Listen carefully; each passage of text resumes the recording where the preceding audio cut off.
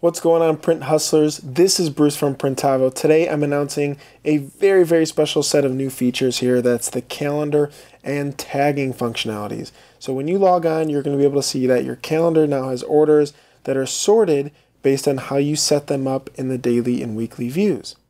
So let's click on the weekly view.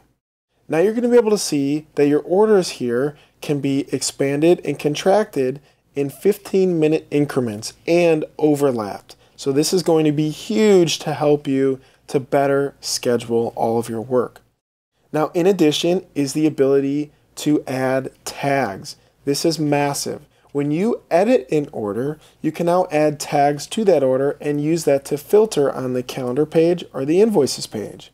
For example, you can use tags to filter jobs that are in embroidery or screen printing departments or in vinyl departments and so on. Or you could use tags to add different sales tax codes, a person, a location. It's really flexible and can be very powerful depending on how creative you are to be able to use it. So for example, you can now go into the calendar and see, say, all of the embroidery jobs that are in pre-production status. So we're really excited to be able to announce this to everybody. If you guys do have questions, feel free to reach out, support@printavo.com.